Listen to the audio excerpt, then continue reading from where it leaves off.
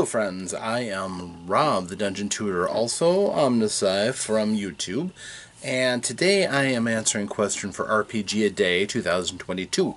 The question for today, this being the 16th of August, the 16th question is, what would be your perfect game? Perhaps betraying a little bit of burnout, because I've been playing very seldomly. I mostly run the games. I guess me playing would be nice. But honestly, I just love the feeling of game mastering. So, I guess my idea of the perfect game would be to have all of my friends there. And that's a big table. Don't get me wrong. But like this big gathering, okay? And like there would be food.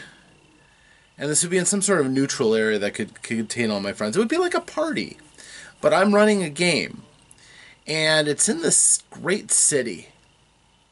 And all my friends can be there. All the ones who gaming have touched and they'd want to play.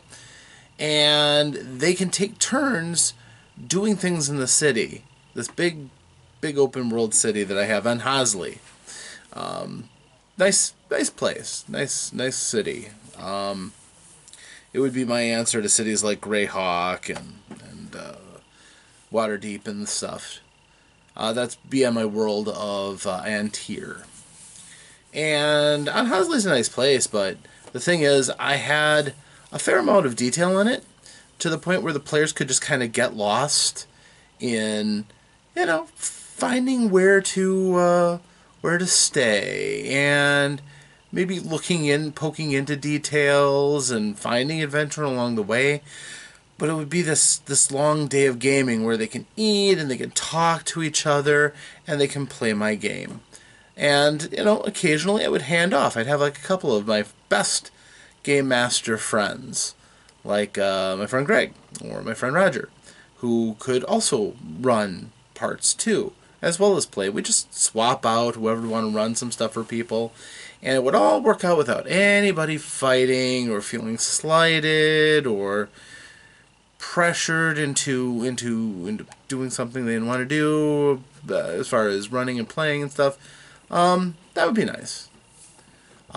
Because realistically, the adventure and the thrill is still fine. But I'd love to play in a game that really immersed me, that let me feel like I could be my character for a while. I really am kind of just aching for that. And I know for some people that's contrary. They want to get to the adventure, they want to get to the dungeon, they want to get the treasure and all the experience and everything, but yeah, that comes, that there's certainly times for that.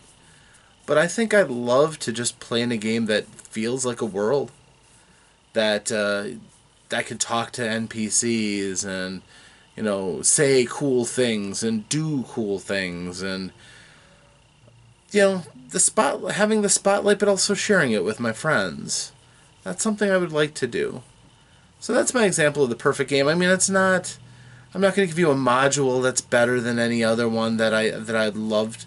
I mean, I would love to play the Red Star Rising as a player, but timeline just doesn't see that ever happening, really. And now that I've run it, now I know all the secrets, so that's, kind of there. I will say that it was a real thrill playing with the Tabletop Misfits and getting to actually play a short bit, the tail end of the adventure that I wrote, A Strangely Gooey Holiday. That was really cool, getting to play with James and the others.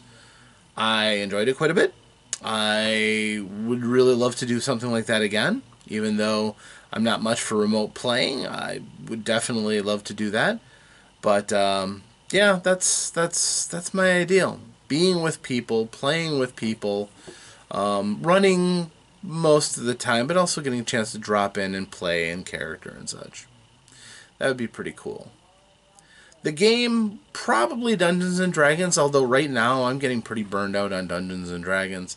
It'll always have a special place for me, but right now I don't really want to touch it. I don't know if that makes sense to you, but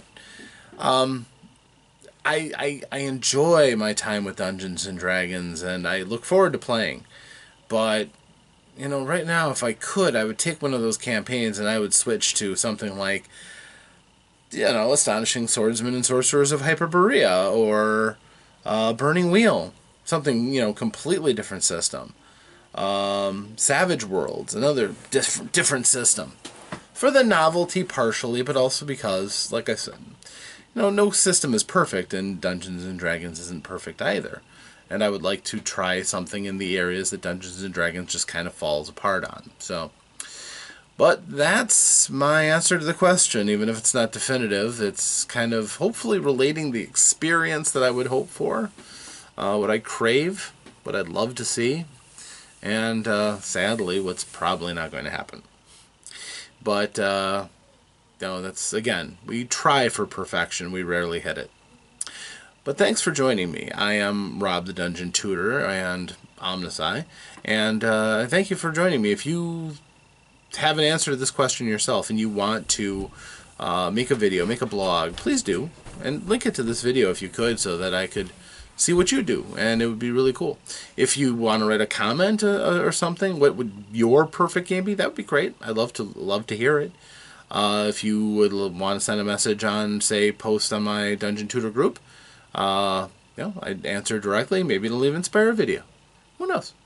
But until next time, my friends, thanks for joining me. I am Rob the Dungeon Tutor, and I'll see you the next time, with any luck, tomorrow, for another RPG a day. Until then, farewell.